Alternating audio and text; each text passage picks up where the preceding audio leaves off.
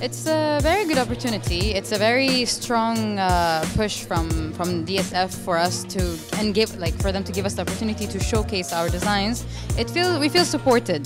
This sector is an ever-growing one, and there's definitely a lot of attention being put into it.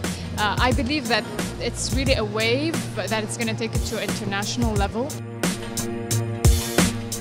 They've created this podium to showcase our very own Arabic and Emirati designers, highlighting the abaya, which is a very, very important clothing to the region. Its potential of the abaya is enormous. It's not only for the local market, but it has the aspiration to go international. I mean, it's quite appealing to the modern day woman to grab something from this region.